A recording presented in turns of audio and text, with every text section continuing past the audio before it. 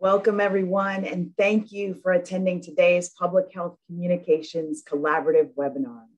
My name is Nadine Gracia, and I'm the President and CEO of Trust for America's Health, and we are so pleased that you are joining us today. Since 2020, the Public Health Communications Collaborative has worked tirelessly to produce timely, science-based resources to support communicators to address public health issues, to build public confidence, and identify and counter misinformation.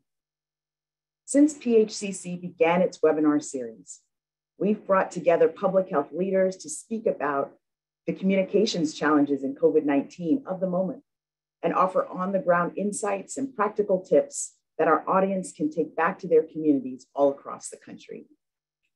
Today, as we consider the current state of the COVID-19 pandemic, we'll be looking not only at the present moment, but also look back over the past 2 years, and importantly, a look at what's ahead for public health communications.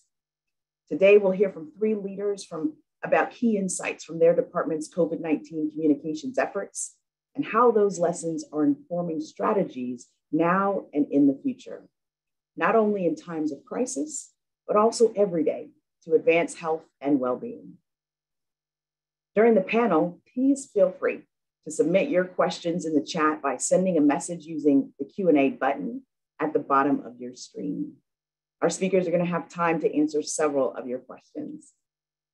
And as always, today's webinar is being recorded, and that recording will be available on the Public Health Communications Collaborative website later this week, along with all of the previous webinars we have held and other COVID-19 communications resources, including what we are excited about, the release of a new resource that accompanies today's webinar that you'll hear about a little later. Now, leading up to the 2-year anniversary of the COVID-19 pandemic, PHCC conducted a national survey asking our community to take 2 minutes to answer 2 questions.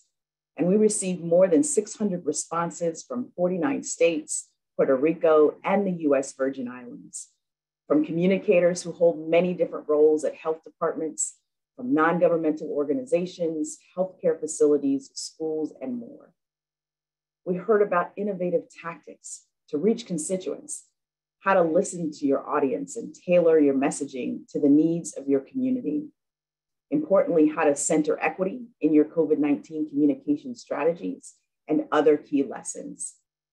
Now, I'm sure many of you in attendance today responded to the survey, and we thank you for sharing your stories, your reflections, and lessons learned from 2 years of COVID-19 communications. Our team reviewed every submission and interviewed communicators from the field to dig into these lessons. And with your support, we've created a crowdsourced resource featuring learnings and insights for promoting and protecting the public health through COVID-19 and beyond. So today, we are thrilled to have 3 esteemed panelists joining us.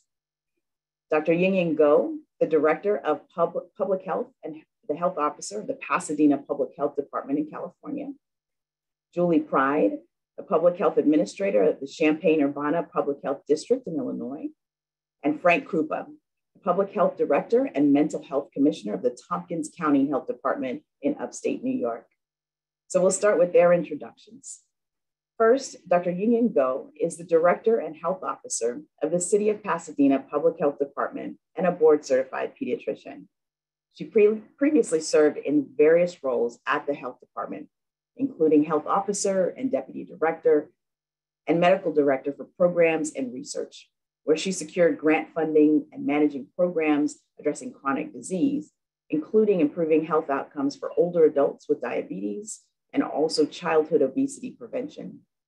Her professional experience includes clinical pediatric practice, management of a California endowment task force to improve healthcare access and quality in Los Angeles County, and community-based participatory research to improve nutrition and physical activity for youth. Our next speaker is Julie Pride. Ms. Pride is a licensed social worker and certified public health administrator. She serves as a public health administrator of Champaign-Urbana Public Health District, a nationally accredited health department. She began her career at the Champaign-Urbana Public Health District in 1995, working with the HIV/AIDS program, and served as the director of the Division of Infectious Disease Prevention and Management until 2007, when she was appointed as the Public Health Administrator. She is currently a member of the Illinois State Board of Health, a participant in the Kresge Foundation's Emerging Leaders in Public Health, and serves on the board of the National Association of County and City Health Officials. And our third speaker is Frank Krupa. Mr. Krupa was appointed in 2011 as the Public Health Director of the Tompkins County Health Department in New York, and also assumed Mental Health Commissioner duties in 2015. Mr. Krupa began his public health career in 2001 as an environmental specialist at the St. Lucie County Health Department in Florida. He has focused his public health work on preventing teen pregnancy, decreasing tobacco use among youth, and developing strong public health organizations. He also has extensive emergency preparedness and response experience. Mr. Krupa is a past president of the New York State Association of County Health Officials. So our panelists today represent three of the departments that truly are doing really important work and that we have spotlighted in this new resource that the Public Health Communications Collaborative will be releasing after today's webinar. So we're excited now to hear from our impressive lineup of speakers. Dr. Go, Julie, Frank, thank you so much for being with us today. So for our first question, I'd like to share one of the questions that we actually asked our community leading up to the moment of the 2 years of the pandemic. We asked our community in 2002, what are the traits of an effective communicator?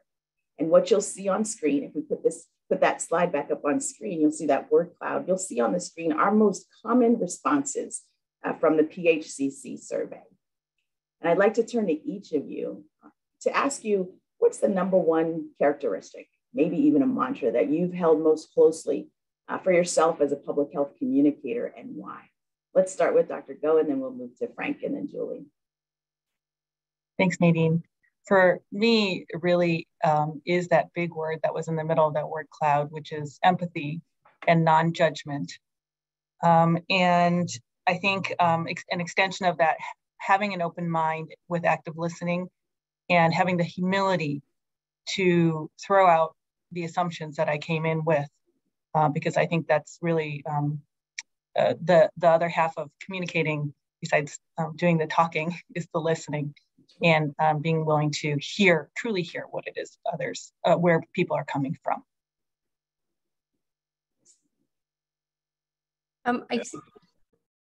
We'll go to Frank next and then to Frank. Sure, no problem. So I would just share, for me, it was consistent honesty. As we've moved through the pandemic, I can remember back in January of 2020, telling my county legislature that, coronaviruses were the common cold, right? Because I knew nothing about what was coming from COVID-19. And that really carried forward for the next 2 years, was being able to tell our community that we didn't always have the answers. We didn't know exactly how things were going to happen, but here's what we did know. And here's why we're asking them to change, their behaviors and how they live their lives every day. And I think just being consistent with that honesty throughout really created the public relationship that we needed to, encourage our community to make the behavior changes we were hoping for. Okay, I think with me, it was definitely just communicate constantly.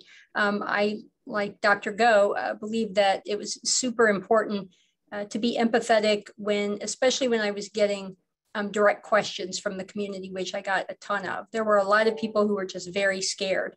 And, I think our very first communication, we went out publicly back in, January of 2020, and we said, this is likely going to be a pandemic. This is what you should start doing now. And the main thing you need to do is learn to get your information from trusted sources. And here are 3 trusted sources. Luckily, I was in a state where the governor and the director of public health at the state level were doing daily communication, and it was excellent. And so we were able to build on that and then just answer specifics, to our community. So it was mostly just answering questions, as well as putting out information and letting people know that this is going to change and it's going to continue to change. And every time it changes, we will try to be right out there explaining why. Such key and critical lessons around the empathy and listening, as you noted, and certainly with regards to that transparency and honesty of the communication, sharing what you know, and then helping to inform the public that things will change and that you're going to continue to communicate. And Julie, you resonated around the communicate, and that need to do that constant communication. Today we're talking about communicating through COVID-19, which is both the look back, a reflection on our COVID-19 communications, but also looking forward and looking ahead.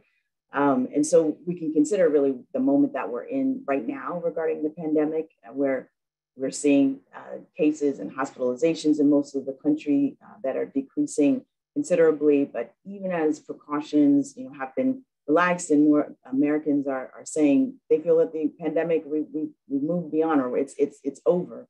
We're seeing still, though, a slight uptick in areas across the country that could forecast another wave and needing to be prepared. In this period of transition, we have hope, but there's also still some uncertainty. What are the core messages that you're now focusing on in your community, and how are you working to deliver those messages? Frank, we'll start with you. Thanks, Nadine. Yeah, unfortunately, in my community, we have the highest case numbers we've had throughout the pandemic right now. So part of what our messaging shift has been around data and focusing on severity of illness, hospitalizations and such, rather than focusing on case counts. And then really the big message shift was from community-based response to self-responsibility, right? How can each individual make choices with the information available to them to protect themselves? Meaning those that are, immunocompromised or our seniors, they should be wearing masks when they're out and about in certain situations, and really just trying to evaluate risk for themselves based on the information we can provide, and making those personal decisions to protect them and their families, versus what was very broad-based community interventions, with shutdowns and everyone wearing a mask and, distancing and all of those other things that we were asking everyone to do. It really has shifted to that self-responsibility message now. Thank you, Frank, for noting that, the data that's actually being used, right? And have you seen, with regards to just following up on your question, how you have evolved with that communications? Are there tips and lessons you would share specifically with regards to how you make that shift and ensuring that the community continues to have trust in the message that you're sharing? Because it seems that what we're utilizing may seem to have changed over time.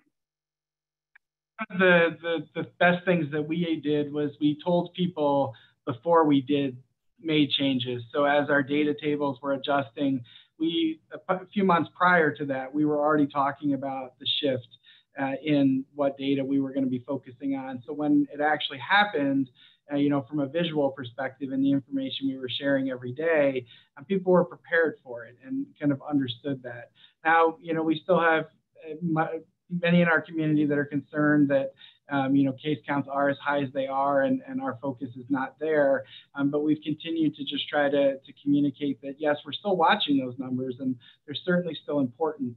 But as we transition, through the pandemic, we are shifting our public health approaches and balancing interventions against how the disease is creating severity in our communities. And so I think just that early and constant communication is really what's helped us be successful. Excellent. And using the data to help drive those messages and inform the public. Absolutely. In light of what Frank shared with regards to utilizing that data, how to then shift and evolve the messaging really that's responsive to that. Is this the same? Are you seeing and experiencing the same in Pasadena and in Champaign-Urbana, or are you finding something different about your local communications landscape? We'll start with Julie and then go to Dr. Go. Well, one of the things that we're really trying to continue to communicate is that vaccines are still available, they're still effective, and it doesn't really matter that you haven't gotten it yet. We don't care the reason at all, that we're still here, we still have plenty of vaccine available, and that we welcome everyone in. It's kind of a no judgment zone as far as people coming into getting vaccinated. If you're coming in for your 4th or your 1st, we don't really care. We're going to make it as easy as possible. And I think, and we're doing very much what Frank said, and that is, really shifting to, this is what our community looks like right now. And we even expand that to say, with the CDC's great site, we'll say, go in, if you're traveling here, look at this, where you're going, see what it is, so you can make your own decisions based upon that. And we have something similar that we started years ago for West Nile virus. And it's basically like, this is where our community is now. If we're here, do this. If we're here, do this. If we're here, do this.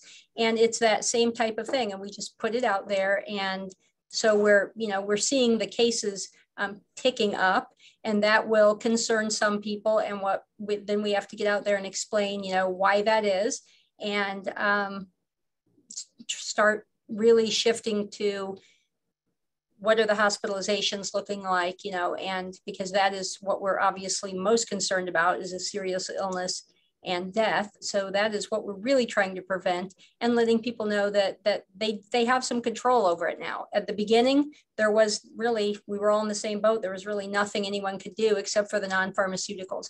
Now we have, all these tools available, the vaccinations, the therapeutics, the testing, everything. So people need to incorporate that into their behavior. Julie, I'm really glad you brought up the point about the being non-judgmental, right, in the communications as well, and the point you're raising around also stating vaccine is still available, still encouraging the vaccine, not asking why haven't you gotten the vaccine yet, and really being able to meet people where they are in the communications. I think that's such an important point, in utilizing as well the data to then help them be empowered to make those informed decisions. Yeah. Dr. Go, what's the experience that you're having in Pasadena? So there are a couple messages. The number one, and always number one, is to lead with vaccine, because of course it's the most effective intervention that we have, and safe intervention, but really to emphasize that it's different now. We have a year of data and millions of people safely vaccinated, and how this is not the same situation that people who were considering vaccine a year ago are in. We know that it's safe and it works, and we know what the risks are and how to mitigate those risks where there are. So that's number one. I think with people moving, with the case rates coming down after the Omicron surge in the winter, and the feeling of, oh, I'm just done with this pandemic and this is the new normal, we should just live with it. I think that's really dangerous. I really try to encourage people to stay informed and to watch where we are, because we know that there's going to be change, and there will be times when we'll have more cases, and we're seeing what's happening on the East Coast. And now for us, we're messaging that it's time to prepare. It's time to get up to date on those shots. It's time to get, to use these tools that we're used to now. They're not strange mitigation measures to put on a mask. So we encourage people to be ready to do that, because we think that what is happening out East is going to move over here, as we've seen over and over again. And then I think what's interesting about this is, yes, we are doing the personal risk messaging as well, to identify your own risks, to take the layers of mitigation that you need to protect yourself. But at the same time, I think it's really important to remind people that their responsibility doesn't end there, that the people who are at greater risk for worse outcomes from COVID, and this is because we have a high vaccination rate here, that people feel generally safe. But the people who are at higher risk aren't strangers. They're your friends and family around you. And so you, even if you have a mild case, have a responsibility to ensure that you don't pass it on to others. And so I think, and also at the organizational level. So people in our community, they're employers. They run organizations. They may be, run schools. And they have the responsibility to use what we've taught them, or what they've learned over these past 2 years, about what can reduce risk.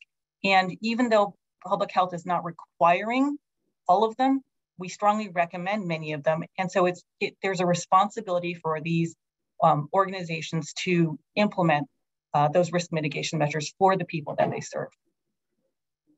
Dr. Go, you importantly several great messages that you just shared for our audience. And one of them that I just wanted to draw out was how you spoke about, while we may be seeing certain trends, it's not time to, for example, let our guard down and still be able to educate the community for the community to understand this. Are you finding specific approaches that are really effective with regards to, dealing with where people may have fatigue and they're saying we're kind of done, or we think that the pandemic is over? Are there specific approaches and strategies you're finding most effective in that messaging? I think that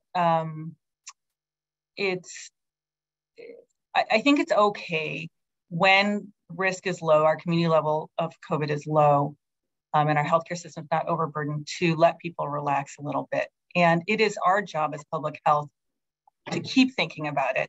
And so even if people forget about it for a little while, it's okay. We try to maintain our presence and and remind people that we'll let them know. I think Julie touched on this too. We'll let them know. We'll be the messenger. So let us bear that burden. But so you don't need to check the dashboard every day necessarily, like we were asking you to before. But to listen to the messages when we are here, when we put them out. So I think it's a little bit of give and take. Excellent point. Thank you. Well, you've all raised to the importance of not only delivering the message, but having the trust in the message. And so one of the consistent themes we focused on is certainly the importance of trusted messengers and building relationships with those messengers who already have trust in the community. Dr. Go, you spoke about the innovative ways when we were meeting with you around the work that you've done in Pasadena with students in schools. And Frank, we got to hear from you about the launching of a community ambassador program in Tompkins County. Can each of you speak to how you're actually working to maintain these relationships both now and beyond the pandemic, and how you're utilizing those relationships really to advance public health across a whole host of issues? So not only for something like a public health emergency and response, but everyday public health issues. Why don't we start with Dr. Go and then we'll go to Frank. So we really found it very helpful that we had established relationships and that we had, cultivated over the years. And so, and throughout the pandemic, we've had much tighter partnerships. And I think that's an opportunity going forward to build on what's there. With the schools, for example, we conduct substance abuse prevention programming in the classroom. And then we partner on our nutrition programs, and also collaborate on mental health awareness for youth. And so with a lot of interactions, in addition to our emergency preparedness exercises on school-based flu vaccination clinics. So all of those things, I think, represent ongoing demonstrated investment on the public health department's part in our community organizations, such as schools.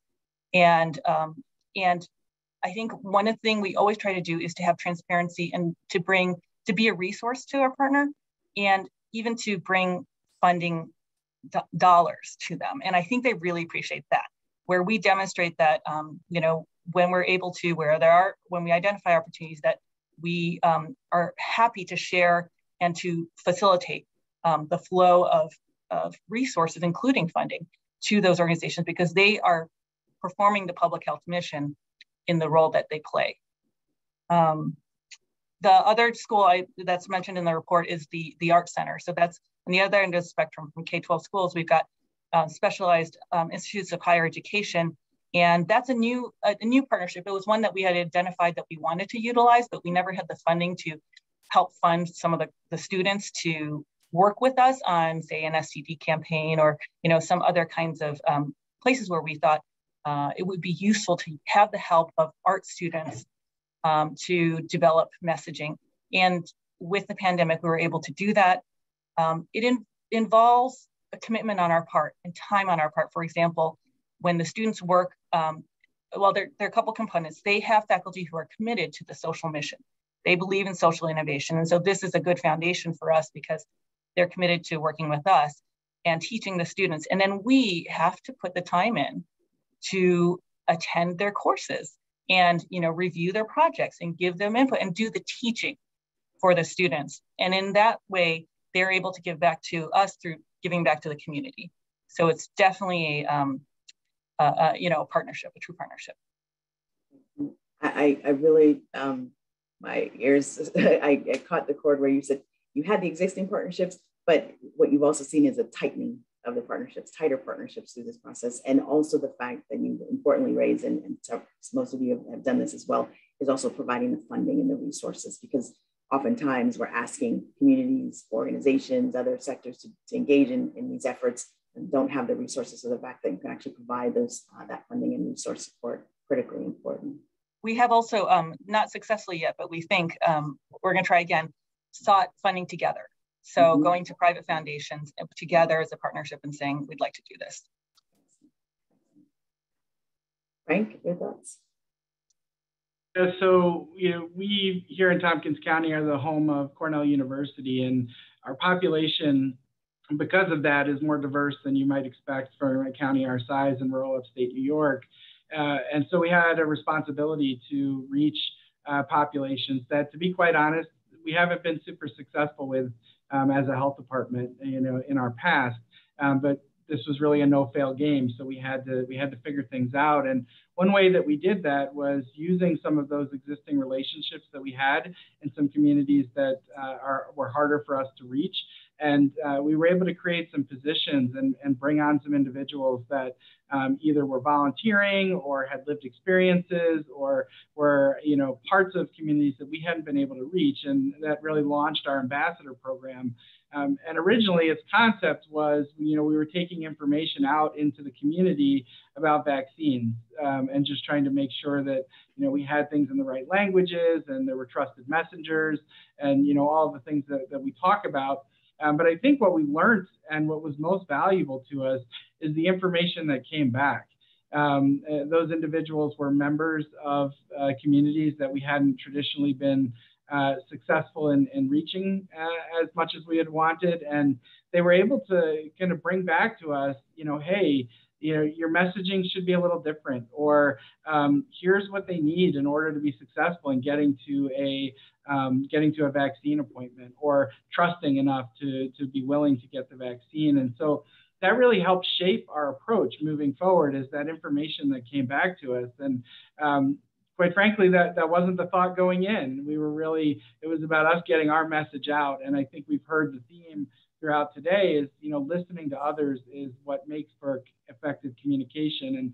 And that was really, we were really excited that was, what came out of that project. And we've been fortunate that our legislature has, provided us funding to create some community health worker positions to be able to maintain this, because once we transition away from just doing COVID, this will, carry weight on all of the many public health issues that, our communities are normally unheard or underserved communities need. And so we're looking forward to being able to sustain that and expand our work, throughout the programming we offer at the health department. Excellent. Excellent. Thank you both. Julie, our team we had the opportunity to interview both you and your deputy. And one thing that stood out to us was the commitment, as is being discussed today, to transparency, to openness amid uncertainty. How do you think that approach has actually impacted your community's relationship with and the understanding of the role of public health? And how are you maintaining that approach moving forward? Well, a lot of our community groups that we met with and worked with, hand in hand during COVID, and still are, we definitely are going to maintain those. Some of these were previous relationships that we, strengthened during COVID, but moving forward, it's the same type of thing. If we go out, we make a commitment to pretty much go out and speak to any group that asks us. And sometimes we ask them. So we will speak to every single opportunity we have. We will take that to speak with, whether it's Rotary or, faith-based groups, whether it's, an article in the newspaper, whether, whatever it is, we will do that. And we're committed to doing that regardless of the day or time or anything like that. So we do a lot of things in the evenings and on weekends. And, that's important because, again, it's not what's convenient for us that is effective. It's what is convenient for, and what do the individuals we're trying to reach, what do they need? And so we just have to be open to them telling us what that is and then doing it. So that is really kind of easy, honestly. I mean, they're telling us what we have to do. And, you know, we make an effort always to look to what the census calls, you know, traditionally undercounted, because if they're being undercounted, they're being underserved, they're being under messaged, they're, you know, everything. So we really make a commitment, not just during COVID, but even prior to that, to making sure that we have one-on-one relationships with someone, some type of leader in the group, if not entire organizations or networks. So that's just been, I think, the most successful way to do it. And lots of being available to answer questions, because if you're running an agency or you are, you know, a pastor or a minister or an imam or whatever, we want to be there to answer your questions. You're getting questions directly. We want to answer those. And then those individuals become, you know, super spreaders of correct information for us. So we want to always be available for that. And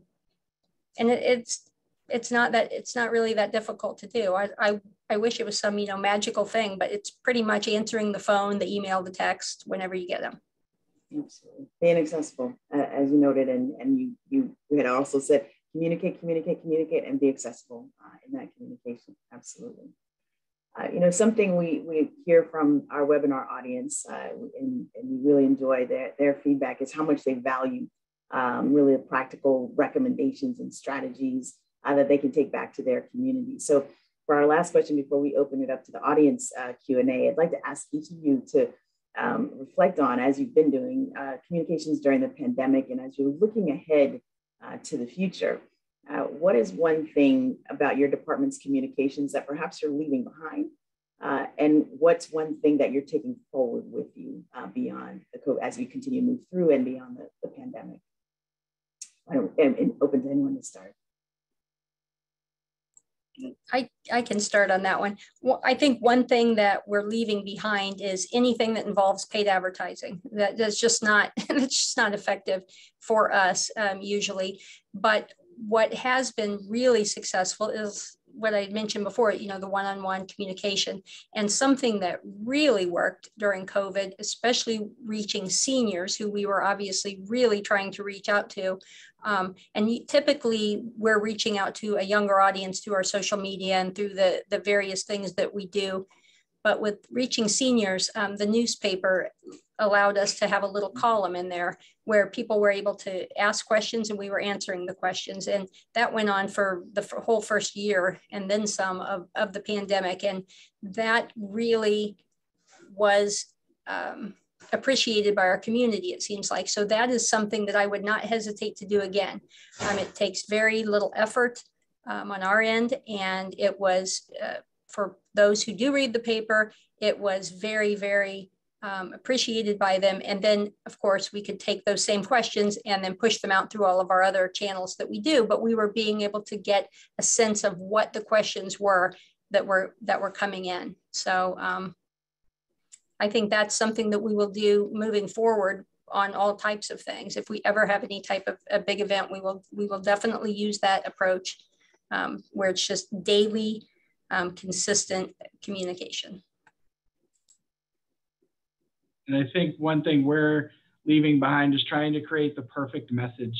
I think early on in the pandemic, we spent hours and hours and hours and days in some instances trying to, you know, make every word perfect and make sure it could be interpreted only one way. And really it just slowed us down in getting our messaging out. And, you know, what we know is, as folks have talked about today, is consistency and communicating often as things change and just letting folks know, you know, that we don't know everything, and here's what we know now, and if it's not right tomorrow, it's okay, it was right today, and that's, you know, what we have. So leaving that perfection behind and taking forward that it takes a team. to do our communications, right? At my health department, my health promotions director, about 10% of her job description was public information officer. And that was it, right, that we had. And we knew that wasn't going to be enough. So we quickly brought, all of the counties, public information expertise and put together a joint information team. And that team of people really churned out the information. They made me sound really smart. And I thank them for that, because they really crafted the message. They were hearing from the public and the media and our partners about what they wanted to hear. And they were able to really synthesize the information in a way that we as the spokesperson could get that information out to folks. So knowing that it takes a team and that it can't be one individual or even just part of one individual trying to do all the messaging for the department. And so as we're moving forward, we're looking to expand our internal team and also continue to lean on our partners and our other county departments to help us with our message development. So I asked some of our experts what their answer was. This is our Promotores team, the community outreach team, the mostly women who are on the streets talking to people, going door to door at the laundromats and grocery stores. And I found their response very insightful. So I just wanted to read it and share it. One thing they said that they would leave behind is the need to know answers to all the questions people have regarding COVID-19 and other health topics. They, moving forward, would like to get more comfortable with the unknown and the idea of not knowing, because the most impactful conversations have really come from them sitting back and listening and providing empathy. It has been difficult to communicate with the community at times when messaging from the media and government agencies are confusing. When was that? All the time, right? So the promoters expressed that rooting their conversations in empathy without judgment has helped address the mistrust and confusion, even when they don't have all the answers, because at least they can provide clear strategies to stay safe, even if the person is hesitant to get vaccinated. So I thought that was very helpful. And then moving forward, really, truly, we know that we need a full-time public information officer. We, like other departments, it sounds like, have people who are doing full-time jobs and then our PIO on top of their jobs, and with experience and very talented, but we need more of that resource. And I think it speaks to how we underestimate how important our role is as communicators in public health. That's a big part of our job, and we should have the resource dedicated to that because it requires expertise, technical and skills in the communication realm. And so we don't have funding for that. That's not a core public health function that's funded, and it should be. So we're looking for options, but really that needs to be addressed, I think, fundamentally, where the importance of the job of doing public health communications is given the resources that it deserves. And one more thing was just we've dabbled in social media. So the PIO would need to have expertise in how to use social media. I think that is where the misinformation thrives, and that is where we should be putting accurate information. And we tried with our youth contest for K-12 schools for promoting vaccine for our art contest that we conducted. For the first time, we put in some money for Google ads and Facebook ads. And so we're just starting, but really we should be investing more in that because it's effective, it works. So those are my comments. Well, you are garnering a lot of support and interest in the chat from the audience. There were the head nods here, just with regards to the importance of that communications capacity and the message. Really saying we've got to be timely with the message and really listening and being able to adapt. It's critically important to reach communities. And thank you, Dr. Go, for sharing the voice of Promotoras as well in that response. So we're going to open it up to questions for our speakers from the audience. And so again, please feel free to submit your questions by sending a message to all hosts and panelists, and be sure to include your affiliation in your question submission.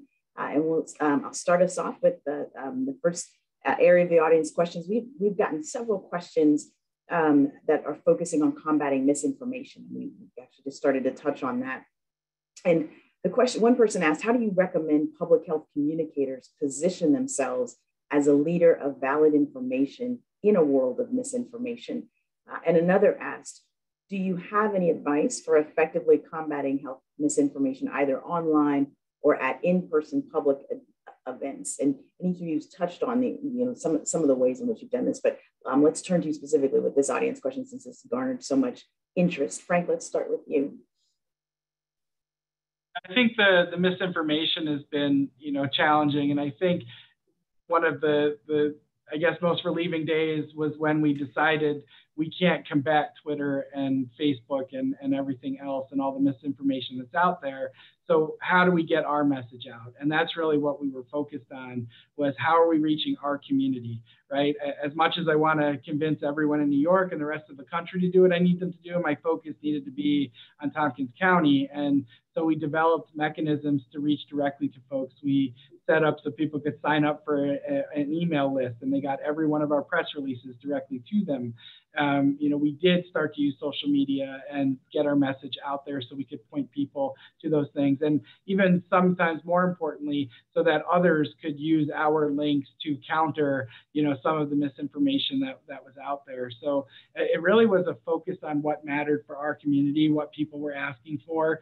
And I think our early efforts to get a lot of messaging out consistently and often really drew people to us. And so our community was looking to us for information and wasn't relying on other sources that might not be providing, information that we would support. So that was really the main focus, was, targeting our community who we were trying to reach and making sure our messaging was getting to them through multiple avenues, to combat that. The misinformation is out there, and, we try to, whenever we can, particularly if it gets targeted at us on our social media, to make sure we provide accurate information that counters whatever the message might be. But really the focus was on our local community and making sure we reach them as effectively as we could. Julie, your thoughts on this? Mine is very similar to Frank's. I mean, there was so much misinformation out there.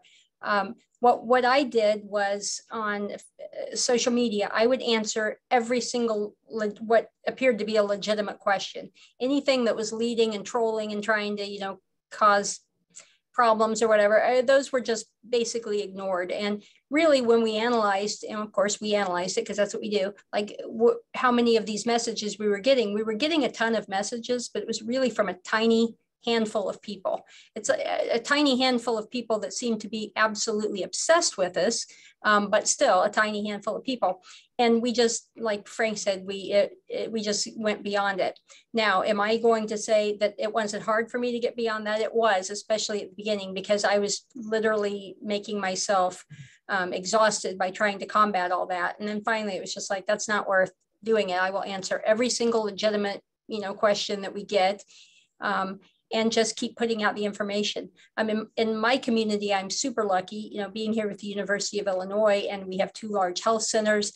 And so we were all on the same message. We were promoting the same message because it was the accurate message. So people that wanted accurate information knew where to get it. Here we were with it, and we were putting it out everywhere. So, and the other thing is, I could get, if I needed to, a virologist could get on there and help explain how something worked, or an immunologist, or, an infectious disease specialist, or a material science specialist, or an engineer. So, being able to actually bring those people in to explain things that are way above my ability to explain. Because again, in our community, we have people who want that information. You have to communicate at every level, and you can't just ignore people because their questions are difficult. But I'm lucky to have that resource. We did a lot of things on radio. We did a lot of things on cable TV, those little cable shows that are like community access. And then those, again, everything we did could then be shared on social media. So that it's sort of, and could be translated and could be spread out through, the various platforms, WhatsApp, and those things that other people use that I don't know how to use, but we had people who could spread that same message in every type of way possible. And including, you know, somebody asked in there, what type of platforms do we use on social media? Because I'm a boomer, I use Facebook, and then I have staff who can use Twitter and Instagram and YouTube and the other ones. We also use things like Grindr and, you know, meet apps where we reach out through for our HIV program. We use those. We reach out through the channels that we reach our injection drug population. We reach out through every single channel that we use for other public health messages, because everyone needs that information. So we make sure that we put in the effort to try to reach everyone. Dr. Go, your work on misinformation?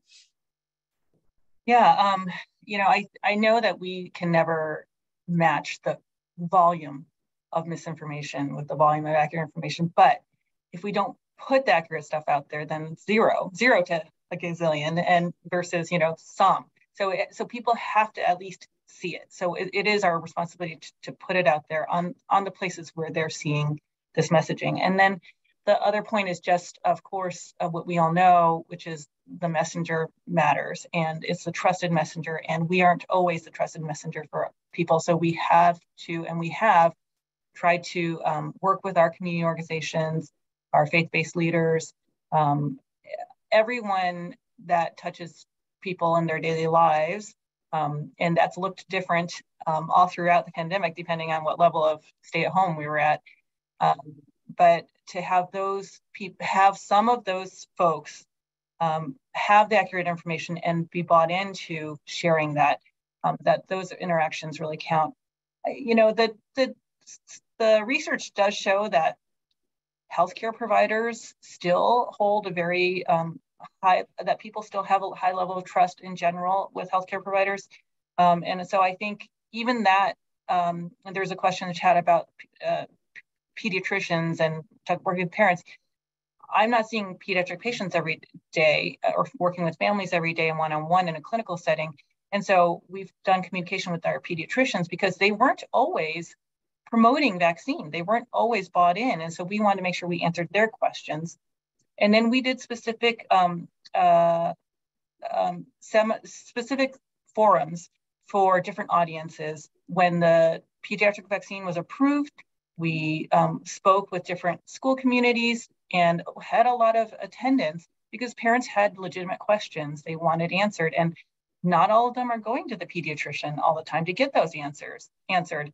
And pediatricians can't, it's hard for them to do one-on-one. And so we're doing kind of more large scale messaging to support that one-on-one messaging, hopefully that parents would get. And we were holding forums, and now we can do it in person. We're planning one in Spanish language for our community to talk about vaccine. Again, talking about vaccine, where we are today and where the individuals are in their thought process and knowledge. So it continues in many forms.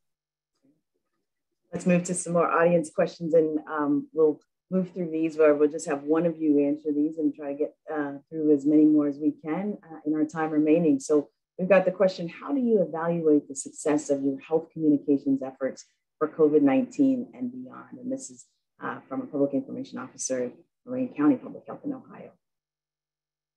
I'd like to take that one. I can Please, Julie, go ahead. Talk to that one. Mm-hmm. So what we did was mainly we looked at the vaccination rates and how we were reaching them, how we were reaching individuals with that messaging for specific clinics or certain things that we're doing. And, someone asked that you repeat the question. Yep, absolutely. So that question is, how do you evaluate the success of your health communications efforts for COVID-19 and beyond? So again, we looked at outcomes of messaging and were we reaching individuals. But for example, if we had a 75 and older clinic, were we reaching out? We knew the numbers in our community, how many were getting that message, how many times did it take to make sure that we reached everyone with that message. We also, of course, kept metrics on who was reached by the newspaper articles, how many people were going to our website, which items seemed to be of more use.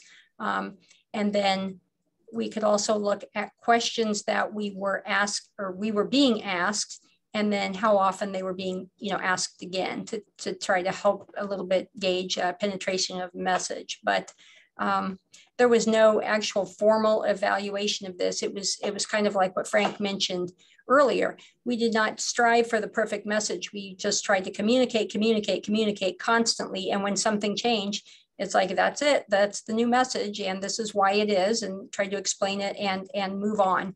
And so that's kind of how we did it, but we didn't have any specific, when you're in an emergency type of situation, you don't really have time to sit down and do what you would normally do, market type of research. You have to just jump in there and listen to who you're trying to reach, listen to what will work best for them, and then continue to discuss it with them. Is this reaching your clients, or is this reaching your neighborhood or your sphere of influence? And if not, then we just try something else. So try. Thanks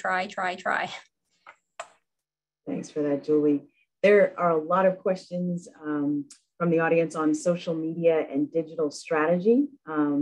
There are really two buckets, if you will, of the questions.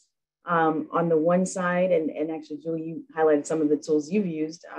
It's what tools, resources did you use to learn or strengthen your digital strategy? And on the other side of the question is, for communities with lower access to internet or social media, what tools were helpful for reaching across the digital gap? Dr. Go or Frank, would you like to? Dr. Go? Yeah. Well, what I'm hearing, Nadine, is really probably a desire for more training or information about how public health can use social media. And so I think that's an area that's an opportunity that's been identified that I would like more information about. One area that we've been asking about is TikTok. How do we use TikTok? And we've been pretty reluctant to go there because we don't have the expertise, but and the city's hesitant. We do rely on those users, though. So, for example, with our art contest with youth, we are asking as a part of their entry for the prizes, many prizes that we have for the vaccine promotion materials that they create, that they post, so that they put on their Instagram or TikTok their little video or whatever it is. So we've done that before with our tobacco youth advisory committee, where we're really relying on them. They're the experts on social media to use their networks. And we also have community-based organizations that are pretty savvy with this kind of thing. So that's how we can extend our reach. I think I had another point, but I'll let Frank chime in.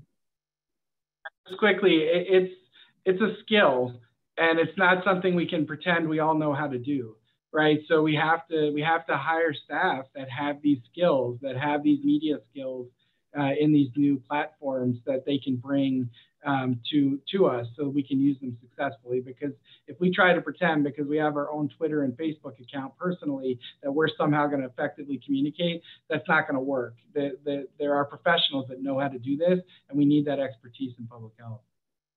Absolutely. Both of you driving home, all three of you driving home the point around these foundational capabilities of public health, and the need to actually invest in communications as one of those capabilities, certainly. We have another question from the audience, which is, we've already received several questions from people at local health departments about booster dose messaging. At this point, what messages are you finding most effective about boosters and second booster doses, especially for those who got their primary series but haven't stayed up to date? There's certainly been a drop-off each round of vaccines. We've seen a smaller percentage get those. And I think, our messaging, and I think Dr. Go might have mentioned it earlier, that every message that we send out, regardless of what the subject is, says, please get vaccinated and get up to date, because it is the safest and most effective way to help prevent, severe illness. And so making it the primary message has really been our goal as we move forward with it. It's getting harder. It's getting harder every day to convince folks around these series. And so we just keep talking about vaccines in general. Most vaccines that we get come in a series. Our flu vaccine changes every year, and we ask people to get that. So we just try to normalize it for folks so it doesn't feel like this, oh, there's just another dose that needs to be administered. This is how vaccines work. And so, we're just trying to use the science and the information we have available and continuing to hit the message that, vaccines are the safest, most effective way to protect yourself. We have been messaging for quite some time that the vaccine is a 3-dose series, like other vaccine series. And so you're not done yet. For the mRNAs, it's 3 doses. And so that was how we messaged with the booster. And the data is very compelling. And so for the need for a booster. And so that's a little bit simpler. With this next shot, it's harder. And just to share a story, I'm going to get my parents vaccinated on Friday, and my dad's 80. He's a retired physician who practiced in the United States for 35 years. And when I called in to say, let's go get your shot, he said, but it's just recommended, right? Or it's just optional, right? And I'm like, oh my goodness, even people who know, I'm like, you're 80 years old, you need to get the shot, but that's a failure of our messaging, that we are confusing people and not making it clear that people 65 and older, which I think Dr. Walensky has, come out and stated, but it's not out there enough. They should get their 4th shot. So in the face of BA2. So I think there's work to do for us to make that message clear, because people are confused. And language matters, right? I think a major misstep for us early on as a public health field was talking about people being fully vaccinated, right? So after the 2nd dose, it was being described as being fully vaccinated. And that language came back to bite us, unfortunately. And so hindsight's 2020, of course, but it really is important, as these things are evolving, that we make sure that our language aligns with what we know about vaccines and the interventions that we're proposing. So we've got just our final minute for our closing question. And so just a brief closing tip. This question is, we've gotten many questions about, and we've spoken to this, messaging fatigue and maintaining communication. What's your closing tip for how to maintain communication without having people tune out as we move forward? Locally, one of the things that I did when there was a lull is got out of the media, so it wasn't the same face. The deputy administrator did a lot. We had a lot of other people pushing the message forward. And the idea was that, me get out of there so that they're not seeing me constantly every single day. But then if I pop up again, hopefully they'll pay more attention, like, oh, something must be happening. So it was that kind of thing, just sharing the messaging and just also putting other public health messages out there, continuing with those too, because that's all still going on as well. So, right. And we're trying to use our newfound fame to get messaging out about other public health issues. But I think we've scaled down the messaging so it's not as frequent. It's really when something changes or there's new information to provide, and it's more targeted. So if there are populations where we have deficiencies in vaccination rates, for example, we're targeting those populations versus doing broad community communications about getting vaccinated. So it's kind of a mixture of scaling back a little bit and then targeting your messaging more specifically to populations you're trying to reach. Dr. Go? But I think that's great advice from both Julie and Frank.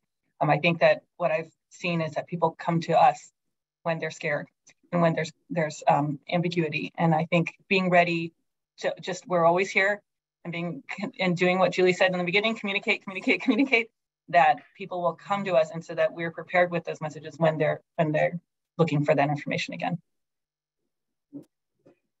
Thank you so much to Dr. Go, to Frank and Julie for taking the time to join us today, and for all that you and your departments are doing to promote and protect the public's health. You just really shared such important lessons, advice, strategies, and approaches as it relates to public health communications.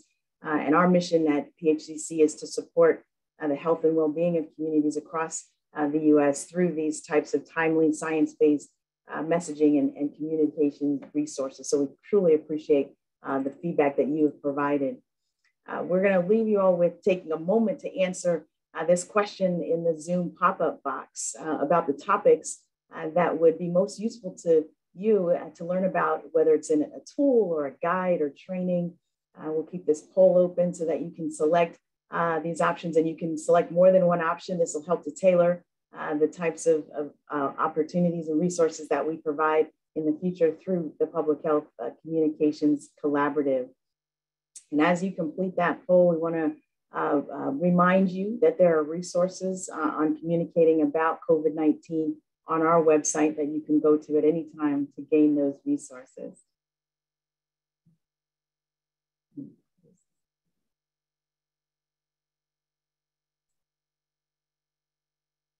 So our latest resources there that you're seeing on the slide, we've got answers to tough questions on booster doses, on mask guidance, on pandemic fatigue, the misinformation alerts. Lots of you expressed interest in misinformation. We've got misinformation alerts that you can get some of those tips and strategies that our speakers have discussed today, as well as building bridges on how to use bridging statements to effectively address specific communications issues. And what mask should I wear? A visual guide on best practices for mask wearing.